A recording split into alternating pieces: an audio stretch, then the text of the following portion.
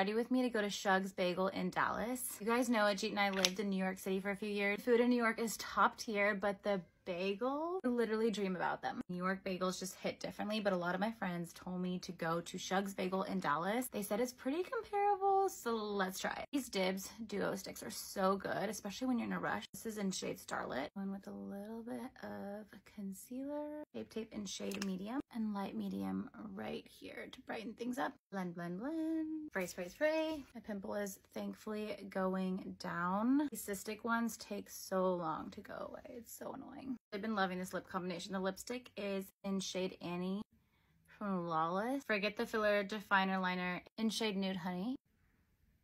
Might just go in and conceal a little bit. Perfect. This pot concealer from NARS, 10 out of 10 for concealing acne. We are ready to go try out some bagels that a lot of people say taste like New York style bagel. Come back for the taste test. Bye.